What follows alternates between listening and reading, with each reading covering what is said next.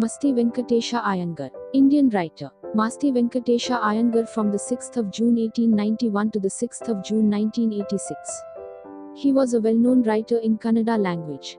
He was the fourth among Kannada writers to be honored with the Jnanpith Award, the highest literary honor conferred in India, for his novel Chikkavira Rajendra.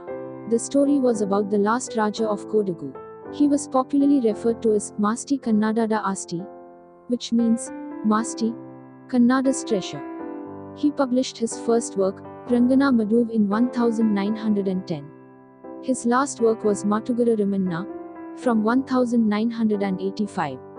Kelavu Sanakategalu, Some Short Stories, was his first notable work in modern Kannada literature. A prolific writer, he wrote more than 123 books in Kannada and 17 in English over the course of 70 years. He wrote under the pen name Srinivasa. He was honored with the title Rajasevasakta by then Maharaja of Mysore Nalvadi Krishnaraja Wadeyar. He died on his 95th birthday in 1986. Since 1993, an award in his name, the Masti Venkatesha Iyengar Award, is presented to well-known writers from Karnataka.